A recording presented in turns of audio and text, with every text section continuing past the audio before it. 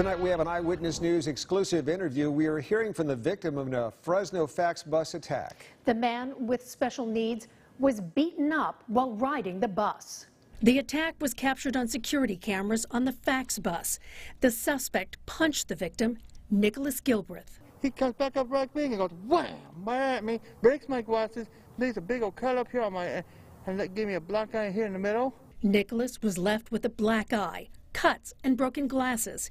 He doesn't know the suspect and hadn't seen him before. He didn't want me being happy. That's what he wanted.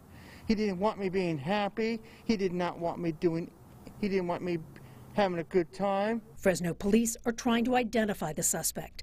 Nicholas has a message for him. I have one thing to say to that guy. Turn yourself in. You had no right to turn me in. You had no right to hit me like you did.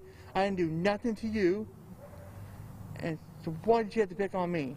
And if you know who the man is, Nicholas has a request. Please stay away from him. Because I don't want the same thing happening to you what happened to me.